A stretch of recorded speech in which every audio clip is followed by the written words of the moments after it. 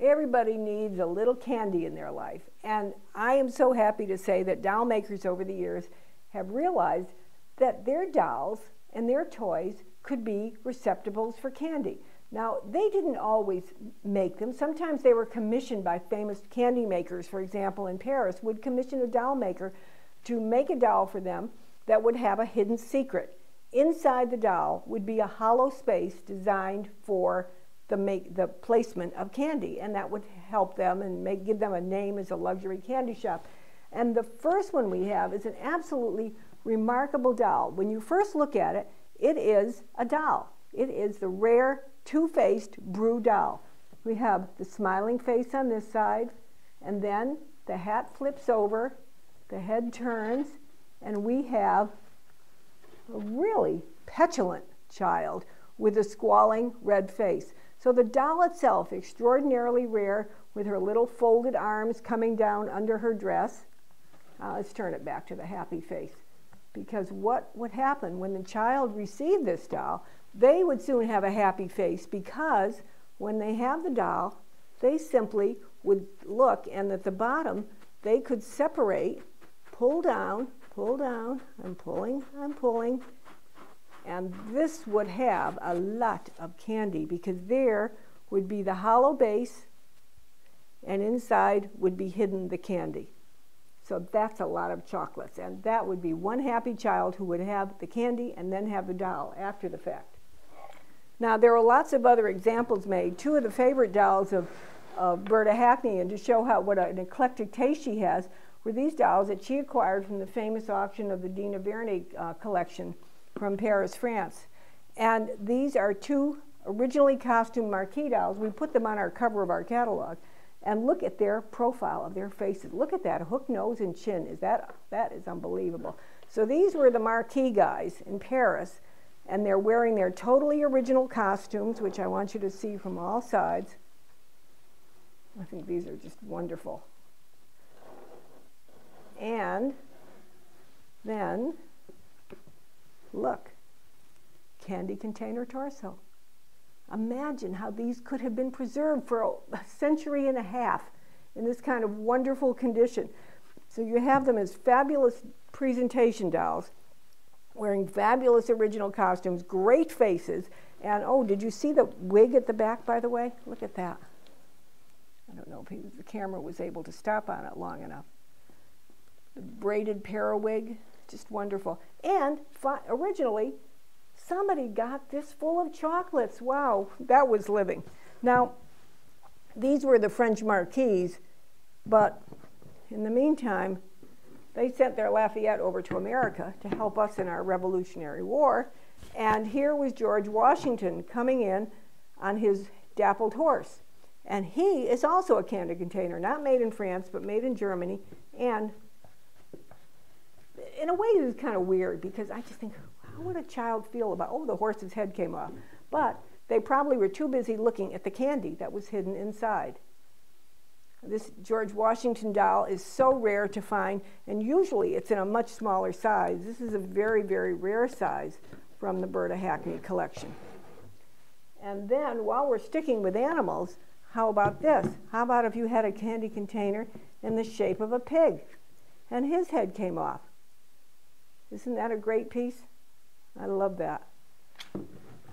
There's so many things. Well, I'm going to be showing you more things from her collection that just make you happy.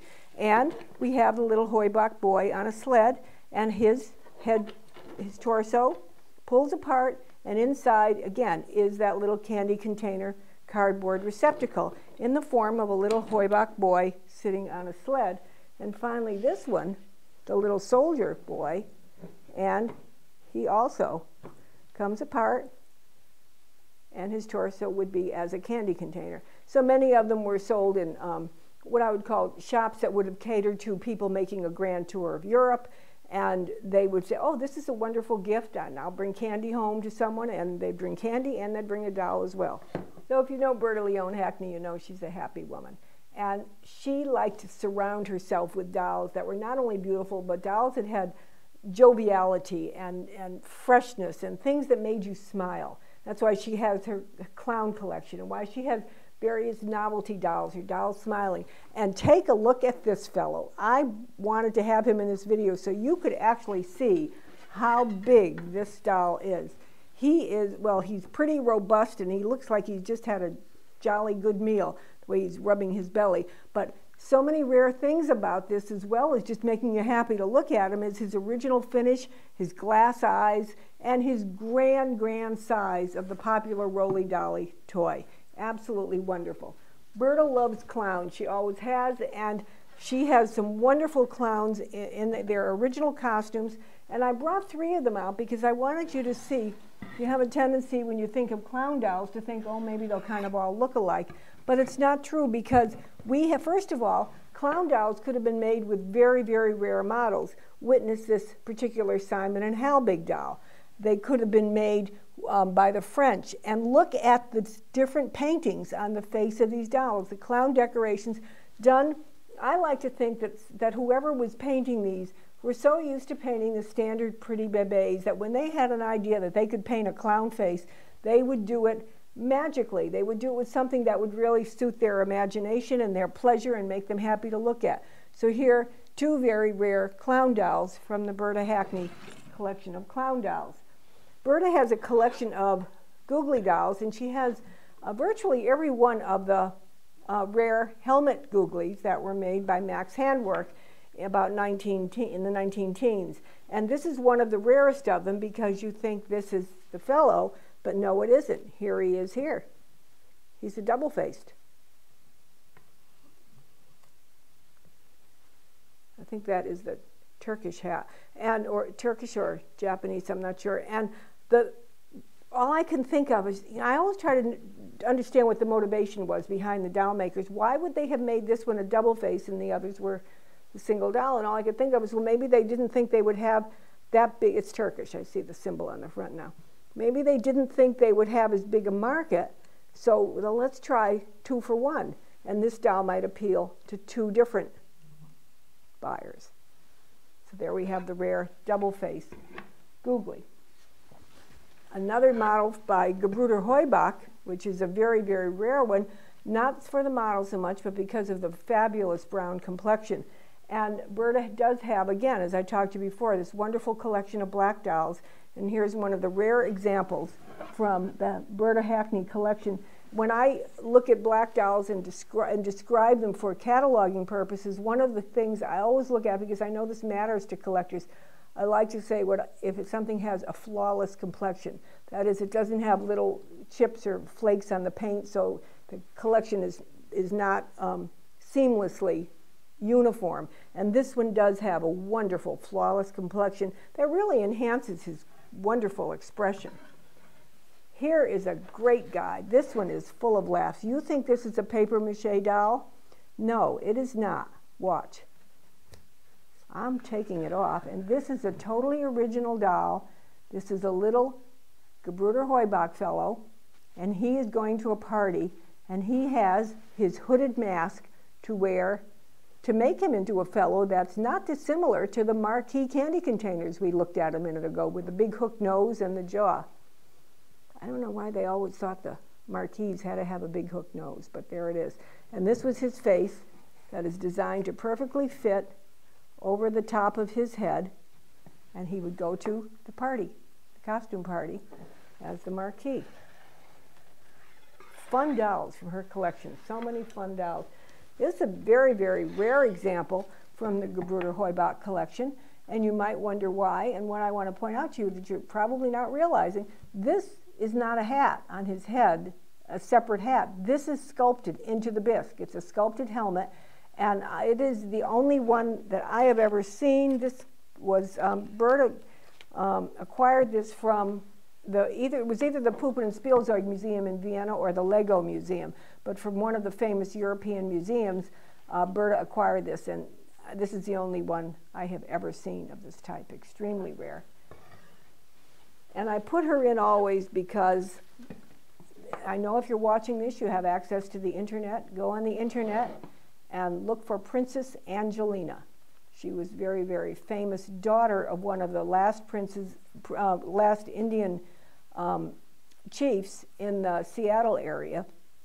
Her name was Princess Angelina, and it is believed that this Gebrüder Heubach model was sculpted after her image. And if you find her photograph on the internet, you are going to agree with that.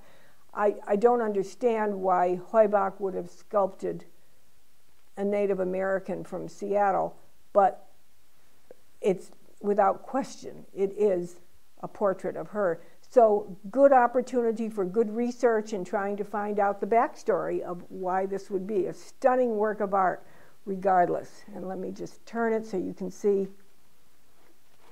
her details of the sculpting. If I pull her wig back so you can see how beautifully she's absolutely done. Very gaunt, high cheekbones.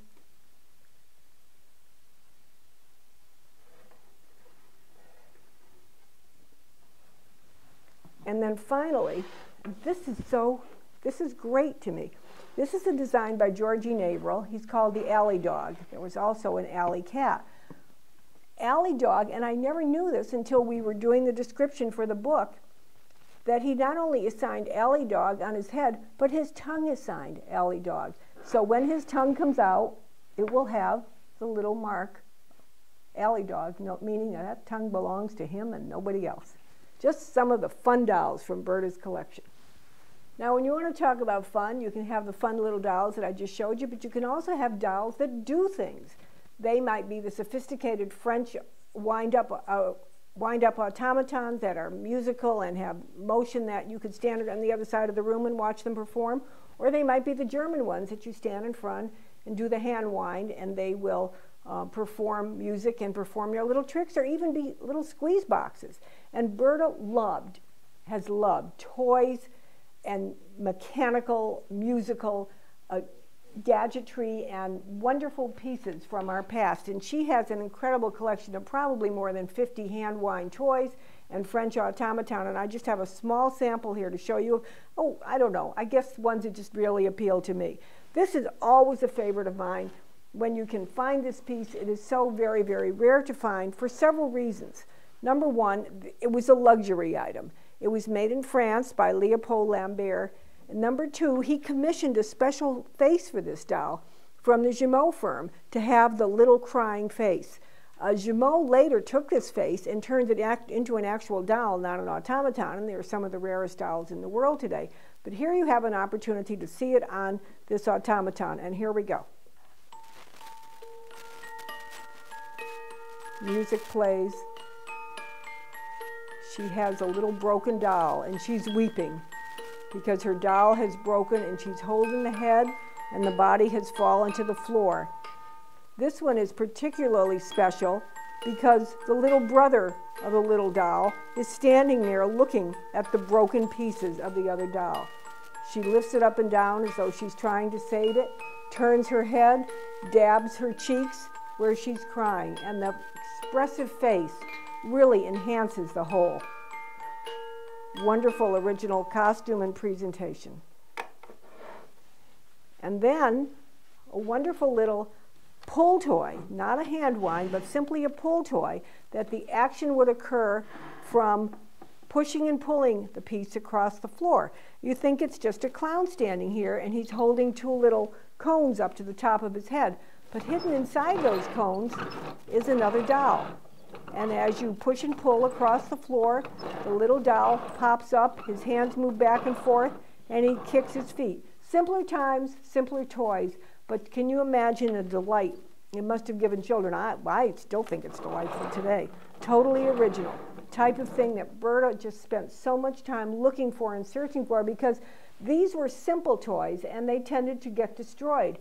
So even though they weren't the most expensive luxury toys at the time of making them, they are so rare today. You hardly ever find any, particularly in the condition that Berta's are in, and have this delightful music. Here's a two-man band, I guess you'd call it. Well, no, actually only one man is playing the cymbals, and the other little clown is sitting in the front, and I guess it's a paper accordion. Now watch.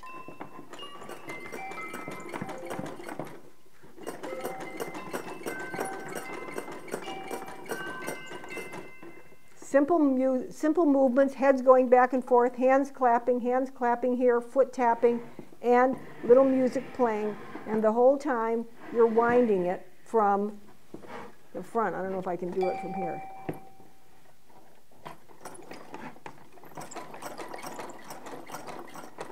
So you can see how wonderful that works. A great piece.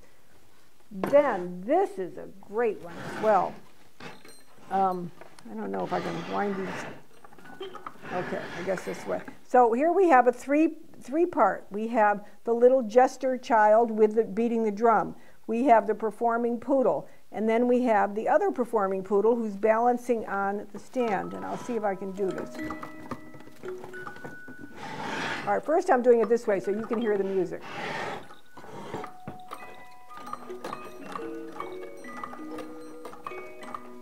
So you can see the pieces were designed for a child to be looking at it while they played it, which I can't do and show the camera at the same time.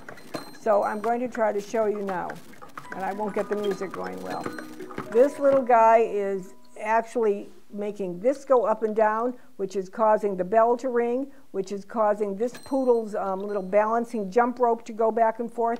Everything is connected to the rope right here. You can see how that is working. All right, and this little fellow has other wires coming out which are causing him to beat the drum in time. I think this is a very, very special one because there are so many movements going on here, and they're all made to action by the hand wind at the front, which also makes the music action. And we call this one the performing poodles, ringing the bell, jumping the rope, and beating the drum. This is an earlier piece, which is very, very spectacular. Partly because of the wonderful detail. Again, this goes back to how we talked at the beginning of the program about the bisque dolls with sculpted hair, because this little fellow comes from that time period, from the 1880 time period. And he has wonderful modeling of his hair and facial features, and he is sitting on this little base, and when he would be pulled back and forth, he would beat the cymbals, his head would turn, and the bells would ring in the front. Again, simpler toys, simpler times. This is all original with a wonderful original painting and original costume. And I'm particularly taken with the fact that even the little drum he's beating has this beautiful original painting on it. His wonderful boots and the way he's sitting are all very, very special to the making of this doll. This was certainly a luxury toy of its time. This one is rather harsh, but it has amusing action. I wanted you to hear how well the music works. So can you see what he's doing? He is winding the donkey's tail. The donkey is nodding his head up and down. The old man is turning his head from side to side, and the bell is ringing. And it all takes place by simple wires and threads that come down from the donkey and from the doll. And it's just a wonderful and ingenious toy. I just think with all of the use of videos and video games that kids have today, could they be happy with these simpler toys? I think they should be. If they couldn't be, they should. I saved my favorite for last. I have never seen this, ever, ever, ever. And it's a simple automaton in one sense, but it is so rare and so complicated. Now, I want to tell you what it is. It's the photographer. And certain things are going to happen. Right now, the photographer is standing with a blank plate about to drop into the camera. Then the photographer taps her hand or like pulls the string as though snapping the photograph of this little child posed here, and the actual photograph of that child arises from the camera. A truly remarkable piece. French, end of the century. Watch. Tap. And here comes the photograph.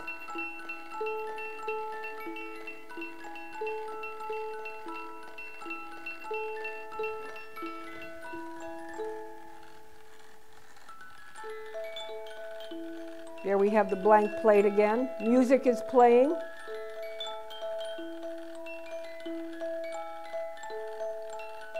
Photographer snaps the photograph.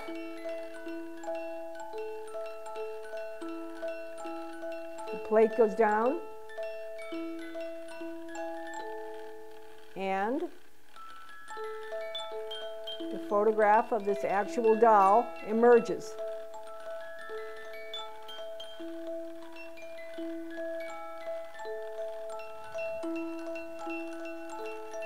And it continues over and over again.